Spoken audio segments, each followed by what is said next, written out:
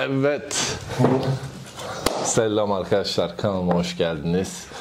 Bugün Mert hocamla beraberiz. Mert geldi.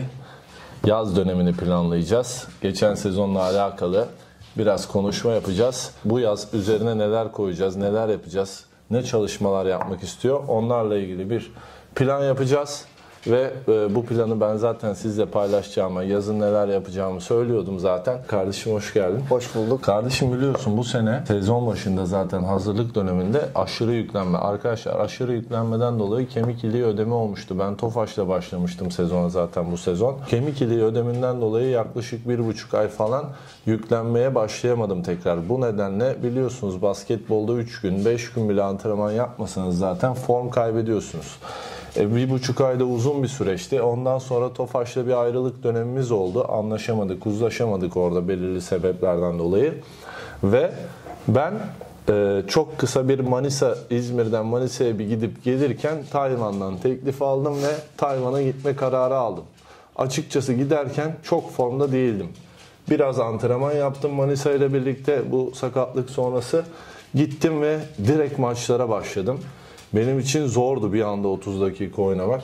Ama Mert'le birlikte yaptığımız egzersizleri, çalışmaları, fundamental antrenmanlarını ben orada vakit buldukça hep tekrarladım. Daha hızlı form kazanmak için elimden geleni yaptım açıkçası. Ve nitekim de öyle oldu. Yükselerek devam eden bir performansımız oldu. Efsane bir sezon geçirdik orada arkadaşlar. Çok güzeldi. Maşallah diyelim. Şimdi tabii eksik olan şeyler de vardı. İstediğimiz formda olmadığımız için. Ve üzerine koymak istediğimiz şeyler var. Sonuç olarak biz son yıllarda seninle birlikte benim basketbol tarzımı da değiştirdik. Çok değiştirdik. Çünkü çok eskiden nasıldı? Daha çok sırtı dönük oynuyordum. Daha çok post tabada. Yine agresiftim, yine koşuyordum ama daha çok birebirler yoktu. Şimdi biraz daha basketbol evrildikçe ben de şunu göstermek istiyordum zaten. Seninle konuştuğumuz şey buydu. 30 yaşında da olsam 30 yaşından sonra da bir şeyleri değiştirebileceğinizi, yeterli eforu gösterirseniz eğer bu yaştan sonra da bir şeylerin üstüne koyabileceğinizi göstermek istiyordum. Hedefim buydu ve bu basketbolu oynamak istiyordum. Tam olarak da doğru yerle denkleşti ve az önce söylediğim gibi parçalar birleştikten sonra çok güzel bir sezon geçirdik. Bu yüzden şimdi buraya geldik. Hem sizin de görmenizi istiyorum. Neler yapıyorum çünkü normal sporculara göre biraz daha bu tarz şeylere ilgi alakam da olduğu için ekstra efor harcayan bir insanım. Mert'le basketbol kısmını yapıyoruz son yıllarda. 5-6 senedir arkadaşlar Mert'le birlikte çalışıyoruz. Tolga abiyle de aynı şekilde zaten onunla da bir oturup toplanacağız. Tolga'nın da yüklenme sürecine göre Mert de antrenman sürecini yönetecek. Şimdi biz burada eksiklerimizi konuşacağız. Neler yapmak istediğimizi konuşacağız. Şimdi genel olarak mesela sezonla alakalı takip ettin zaten biliyorsun. Evet. Öncesiyle sonrasıyla ilgili bana fikirlerini söyle. Neler yapabiliriz onlardan bahset biraz istersen. Şimdi şeyden başlayalım istiyorum. Senin Tayvan'a giderken ki o süreci konuşalım istiyorum önce. Güven %100'dü. Footwork dediğim yaptığın ayak oyunları çünkü yaklaşık 3-3,5 senedir sürekli her idmanda onun üzerinde durduğumuz için artık kas hafızan onu yapar hale geldi. Sağlığın olduğu sürece orada zaten dominant bir lig geçireceğinden emindik sağlıklı olduğun sürece. Onun dışında şut formun iyi olursa hani spektaküler performanslar yakalayacağından da emindik ki şut performansın çok iyi değildi. Burada seni kesmek istiyorum. Arkadaşlar bu arada en büyük defeklerden bir tanesi bu sezon istediğim gibi şut formunu yakalayamadım. Bunun sebeplerinden bir tanesini de hem oradaki oyun tarzıyla çok fazla şut kullanmadığım için yıllardan beri. Çünkü topu getirip bazen kaldırıp ben atıyordum. Veyahut da direkt set üstünde bir anda gelip aksiyon üzeri atmaya çalışıyordum. Bu tarz şeylere çok formda gitmedim oraya. Zaten Türkiye'deki basketbolla da bu tarz toplar zaten kullanmıyordum. Çok farklı bir basketbol oynuyorlar zaten. Benim için içime en büyük oturan şeylerden bir tanesi buydu zaten. Sen de oraya değindin. Evet. Aynen. Tayvan'a gittikten sonra bu tarz kullandığın toplardan sonra şey diye konuştuk. Tamam bu topları kullanalım ama nasıl daha efektif hale getirebiliriz? İşte köşeyi boşaltalım. Köşeyi boşaltıp bir tane uzun kısa pick and roll oynayalım. Sana kısa pick yapsın, sen çembere atak at. Veya senin 5 numaran pick yapsın, switch yaptır. Ona lob pas ver veya kendin isolation oyunu gibi konuşmuştuk ki birkaç maçta çok net görüntüler var. Tepeden oynadığım var, side'dan oynadığım var. Bunlar çok efektif gözüktü ki kendin söylüyorsun, hani çok iyi gidemedin. Hem maç kondisyonu hem yaptığın bireysel antrenmanlar ne kadar yeterliydi? %60-70 ile gitmene rağmen bunlar oldu. Neden? En başa geliyorum. Biz 3 sene boyunca bir şeyler oturtmak için, yani ben kaç kere parkenin kötü olmasına rağmen elinden kaçan toptan sonra bir tekrar daha yapacağım. Bir tane daha yapacağım. Ya bir tane arkadan el değiştirmeye bu kadar takıldığımızı bile 1,5 saat yani onun için uğraştığımızı hatırlıyorum. O yüzden yani çok güzel söyledin. Ben şunu senden anladım.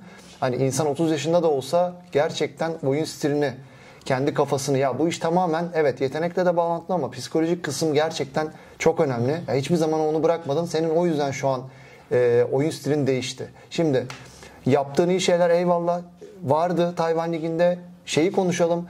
Hani kötü demeyelim ama daha çok üstüne gidebileceğimiz şeyi sorduğun için oraya geçelim hemen diyorum. Tayvan Ligi'nde bu yapılan savunmalar Avrupa basketbolundan biraz daha uzak savunmalar. Yani tamam, herkes yardım savunması, içeriye kapanma savunmalarını yapıyor. Ama burada yardımın nereden geleceği. Sen de şimdi orada çok büyük bir silah olduğun için senin görmediğin yerden de yardım geliyor, gördüğün yerden de yardım geliyor. Bir kere kontakla beraber dribling yapmayı bu sene, yani idmanlarda oraya gidene kadar en azından düzgün hale getirmemiz gerekiyor. Yani kontak aldığımda topu dağılmayacak abi. İster sol el, ister sağ el, hangi sen solak olduğunu zaten çoğu kişi biliyor. Kanalına abone olan veya olmayan, yıllardır seni tanıyanlar. Ama senin sağ elin üzerinden de bir tehdit olman çok önemli bir silah olma durumuna getirir seni takımında. Artı adam eksiltme özelliğin olduğu için size'ına rağmen seni tutmaları çok kolay değil. Seni biraz daha kısa size'lı adamlarla tutuyorlar. Ondan sonra da sırt dönük oyuna geçiyorsun. Zaten yıllardır sırt dönük oyunun çok fazla footwork ve fundamental kullandığın için onları çok rahat yapıyorsun. Yani sadece onu hatırlatmak gerekiyor. Bir de kontak aldığın zaman bitirişler. Hatta yine sezon içinde seninle konuştuğumuz zaman adamı geçiyorsun. Hareketleri çok güzel yapıyorsun. Teknikler çok güzel oluyor. Bunları biraz daha strong bitirmek lazım. Artık biraz senin birkaç önceki YouTube videomda Allah korusun kolunun kırılacağı, neredeyse kırılacağı bir video aklıma geldi şu an. Yani herifler ona rağmen faul çıkmadı. Ve sen de bunu bilerek artık demek ki baba ben alacağım darbeyi ama gidip basketbol yapmam gerekiyor. Sağlam bitirmek gerekiyor. Antrenman bile olsa, 1'e 0 bile olsa onları o ciddiyette bitirmek lazım. Çünkü biliyorsun sende her şey alışkanlıkla başlıyor. Yani. Kardeşim. O yüzden söylediğim gibi kontaklı dribble'lar, kontaklı bitirişler, senin çember altındaki kullandığın post move'lar, artı boş köşe oynadığın pick and roll'lardaki çabuk karar vermeler. Yani quick bir reading yapman lazım. Çünkü herkes senin artık büyük bir tehdit olduğunu bildiği için seni birebir savunmayacaklardır. Hemen yardım gelecek. Sen ya faul alman gerekiyor, ya asist yapman gerekiyor ya da bitirip 2 sayı veya 3 sayı neyse atıyor olman gerekiyor.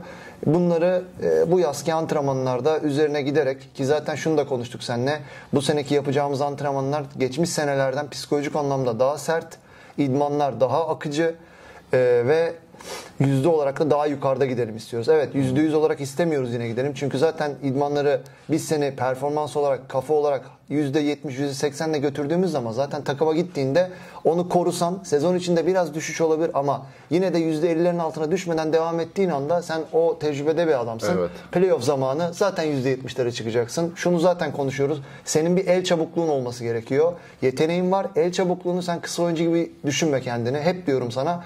Olabildiği kadar tekrar, el çabukluğuyla alakalı. Bacakları hiç kullanmayabilirsin. Zaten footwork'ün oturdu. Artık bacakların neresi boşluk, nereye atak edebilirim, zayıf nokta neresi, yavaş yavaş anlamaya başladın. O kafa kısa oyuncu gibi düşünüyor. Yüzü dönük oyunlardan Aynen öyle. Face-up oyunlardan bahsediyorum. Onun dışında el çabukluğunu da birlikte kombin edersen, kontak aldığın zaman bu el çabukluğunu da tehdit olarak kullanırsan... Vallahi kardeşim şöyle bir şey. Mesela ben kesinlikle fark yaratacağımızdan şüphem yok. Ama daha iyisini yapmak istiyorum her zaman, biliyorsun.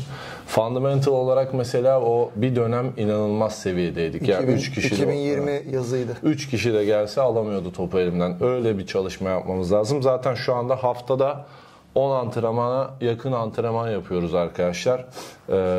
Ve muhtemelen yüklenme dönemi olarak bunları temposunu artarak gideceğiz, değil mi? Aynen öyle. Ortalama 1,5 saatten bir tane antrenman, ağırlık antrenmanlarıyla birlikte çift yaptığım zamanlarda günde 3-4 saat antrenmanla birlikte yüklenme dönemini ona göre ayarlayacağız. O tempo kısmını Tolga abi programlandıracak.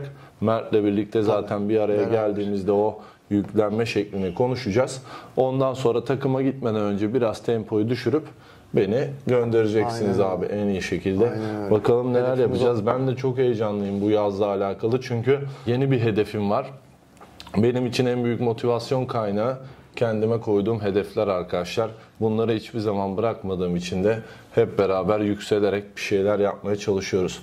Kardeşim teşekkür ederim valla. Güzel, bu planları bu şekilde yapmak istiyordum zaten. Antrenmanlarımıza da devam ediyoruz.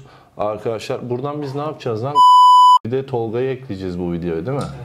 Ha, tamam, o zaman ona göre konuşayım. Kondisyonerimle de buluşacağım arkadaşlar. Onunla birlikte yüklenme dönemini de konuşacağız. Ondan sonra Mert de bize katılacak. Hep birlikte programı oturtacağız. Benim bir de fizyoterapistim var çalıştığım. Onunla ilgili ayrı bir video yapacağım. Fark etmez, yaşınız fark etmeksizin eğer profesyonel sporcu olma yolunda devam ediyorsanız kariyerinize, hayatınızda mutlaka bir fizyoterapist olması lazım arkadaşlar. İlla bunun için sakatlanmanıza gerek yok. Herhangi bir ön analizle birlikte gelecekte oluşabilecek sakatlıkları önlemek için antrenmanlar, egzersizler de yapılabilir.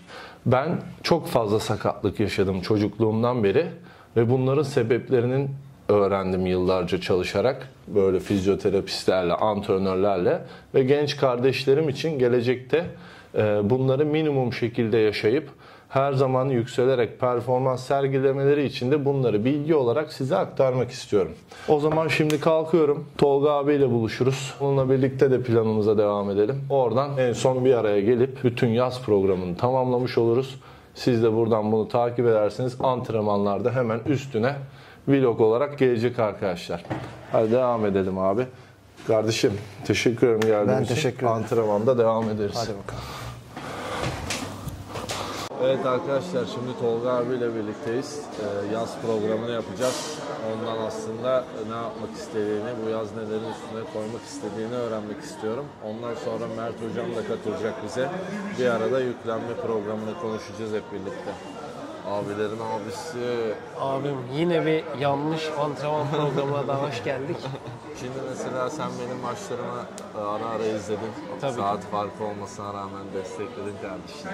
Geçen sene de işte üstüne koymak istediğimiz şeyler vardı. Bir kısmının üzerine Bu sene var. Değişti ama tabii. Evet, şimdi bu sene Sistem değişti. Ne yapacağız abi? Ne planlıyorsun? Biraz daha fark ne? İşte kuvvet antrenmanlarını planlarken biraz daha kuvvette dayanıklılık kısmına ağırlık vermek istiyorum. Uzun süre oynadığım için. Evet, maçlarda süren çok fazla değişti. Artı bir de yani 2 güne bir maç oynuyoruz. Oradaki sisteme adapte olmamız için biraz daha farklı çalışacağız. Artı kortta da işte biraz planlamama göre biraz daha fazla dayanıklılığa yönelik şeyler planladım. Mert de gelince konuşuruz. Abi bir şey soracağım ben sana. Mesela şimdi ben biraz formsuz gittim ya oraya. Evet. Hatırlıyorsan normalde bizim planda nasıldı? Sen beni patlayıcı kuvvet çalıştırmadan yolluyordun. İlk Evet. başta bir hazırlıyordun oraya. Ben sezona başlamadan önce senin programları yapıyordum patlayıcı kuvvet. Evet. Şimdi burada zaten o kemik iliği olayından dolayı bir zaman kaybedip kas kaybettiğim için gittiğimde hep tonusu korumaya çalıştım. Kasları korumaya çalıştım. Evet. Patlayıcı kuvveti geçip patlayıcı kuvvetimin de açığa çıkaramadım açıkçası istediğim gibi.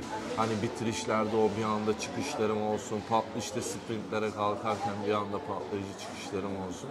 Onlarla ilgili bu sene yine aynı sistemle döneceğiz yoksa? Yok hayır, daha hazır yollayacağım seni. Daha hızlı gideceğiz değil mi? Sonuna zaten vaktimiz daha fazla var. Yani o süreçte daha önceki Fransa deneyimine bakarsak hani tarihler belli değildi. Onu biraz daha ucu açık bırakıp yolluyordum seni. Evet. Şimdi işte geçen sene yine biraz daha elimizde donemiz vardı. Erken anlaştık.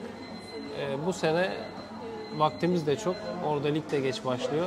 Daha hazır yollayacağım seni. Daha direkt maçlara hazır, takıma hazır gideceğiz. Evet. Yani öyle olmasa da güzel olur benim için çünkü oradaki tempoya alışmaya çalışırken aynı zamanda o recovery'yi yapamıyorsun. Zaman çok kısıtlı çünkü. Hazır gitmek daha mantıklı geliyor. Evet, ya ben seninle konuşurken notlarımı aldım zaten. Yani senin eksiklerini görmen daha bilinçli olman benim için daha iyi. Senden aldım onları. Ona göre bir plan yaptım. Şimdi Mert geldiğinde Mert'le de zaten ekstrayı konuşalım. O ne Sağdaki, istiyor? tamam. Evet. Peki bu sene hiç kum antrenmanı yapacağız mı ya da atletizm? Yapacağız tabii canım. Ama dediğim gibi ilk 2 hafta çok önemli. O geneli yaptık. Şimdi üstüne koya koya. Bu haftaya geçelim. Kendi açılarımızda biraz antrenman yapalım. Ondan sonraki hafta başlayacağız. Dışarıya da götüreceğiz. Evet. Güzel. O zaman zaten onları ara ara çekiyor olacağız zaten. Yine o antrenman şekillerini değiştirdikçe. Mert hocam geldi. Ben şimdi dış ses olarak devam ediyorum çekime. Mert'om hoş geldin sen de kardeşim. Değerli vaktini ayırıp bizimle toplantıya geldiğin için çok teşekkür ediyorum kardeşim. Rica ederim. Estağfurullah. Yani sabahtan akşama kadar idman yapıyorsun, hani aldık seni alıkoyduk, sağ ol. Bu adamın saati para. Saniyesi. Röportajı Yapmayın, saniyesi para. Zor getir. Evet abi, şimdi şöyle bir bir araya gelelim istedim çünkü koordine olarak gideceğiz ya, zaten daha önce de yapıyorduk bunu, bu sefer sadece çekelim istedim. Ondan sonra şimdi Tolga abi yüklenmelerimizi, yani yüklenme sürecimizi hazırlamış. Biz sadece basketbolda neler istiyoruz, neler yapacağız diye konuşalım. Tamam. Tolga abi de neler eklememiz gerektiğini antrenmana, hani anaerobik kapasiteyi arttırmak, kombinleyelim istiyoruz. Evet. Tamam. Hani sen istersen programından bahset, nasıl başladık, nasıl gideceğiz, neler planlıyorsun. Ondan sonra Tolga abi de kendi programıyla ilgili katsın. Tamam, süper. Yani zaten hep dediğimiz gibi bunu yapıyorduk da, konuşuyorduk. Senelerdir zaten hep ortak ilerliyoruz ama ilk defa böyle bir video çekimi oldu. Şimdi gittiği lig farklı bir, şu ana kadar Avrupa'dan çok farklı bir lig olduğu için ona göre bir sistem yapalım bu sene diye düşünüyorum. Şunu konuştuk, daha önceki videolarda da hep onu söyledik. Orada nasıl bir basketbol oynanıyor, adamı ona göre evirelim diye. Ben bu seneki çalışmalarda şunları göstereyim dedim hep abi. Mesela işte atıyorum, günü fark etmez, el çabukluğu. Çünkü toplu oynama yüzdesi çok arttı. Yani bu Avrupa'ya göre. Koşu tempoları çok arttı, süreleri çok arttı. Koşarken kontak alma, almama, transition koşma, driplinglerin seviyeleri, kontak aldığı zaman drive'lar, onların hepsinde bizim bir ritimle ve efektif olarak gitmemiz lazım. Hep bunları söyledim ben ona antrenmanda. Bunları da tabii senin yaptıracağın antrenmanlar bana da çok fazla katkı sağlıyor. Çünkü bana sağlam geldiği zaman benim gösterdiğim o footwork'leri, işleri çok daha rahat yapabiliyor. Hani senden de eğer ben ilk ağızdan duyarsam onları, ben de daha rahat bir şekilde kafamda hani giderken en azından düşünerek giderim antrenmana. Şunu şöyle demişti, böyle yapmıştık diye. Ondan hani sen ne diyorsun? Zaten yazılı Konuşalım. olarak da ben ikinize de paylaşırım. Tamam. Hani bu hafta ne planladım? Tamam. Elimizde olur, onun üstüne gideriz. Sen de bunu yaptık, abi dikkat edelim diye yine geçen senedeki gibi paylaşmayınca. Tamam. Ondan sonra istemediğimiz bir sakatlıklar çıkmasın. Aynen öyle. Ya bu sene ben az önce biraz bahsettim de biraz daha hani kuvvet kısmında, kuvvetli dayanıklılığa önem vereceğim. Tamam.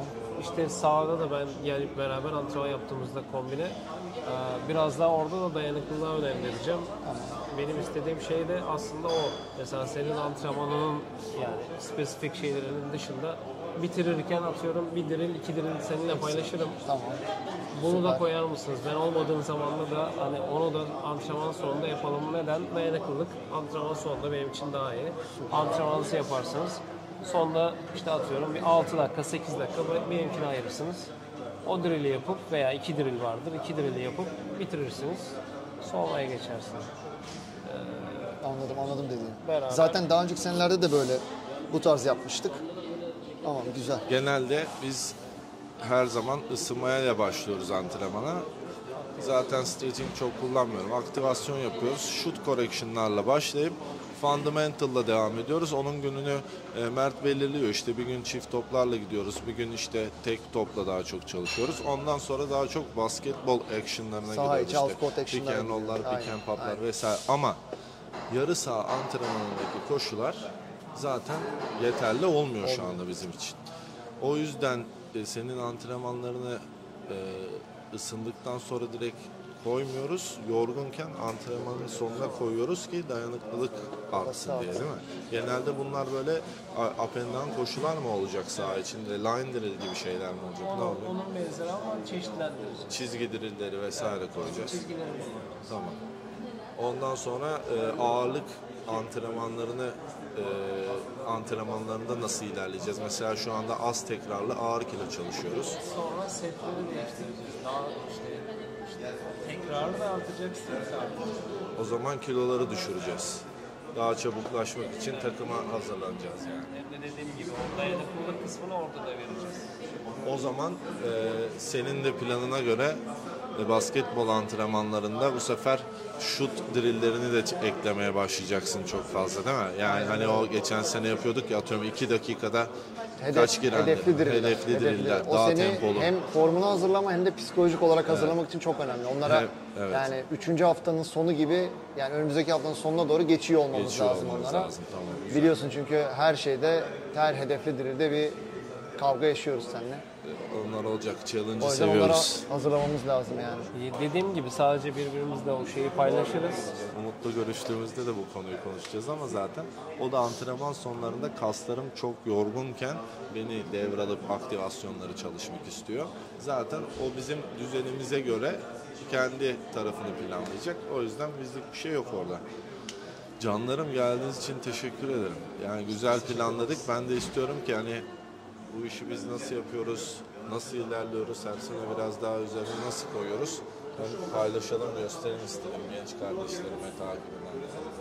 Eklemek istediğin bir şey var mı? Benim eklemek istediğim bir şey yok yani, konuşacağımız her şeyi zaten konuştuk. Uzun süredir zaten koordineli çalıştığımız için sadece birkaç tane daha ligden dolayı farklı modifikasyonlar yapacağız.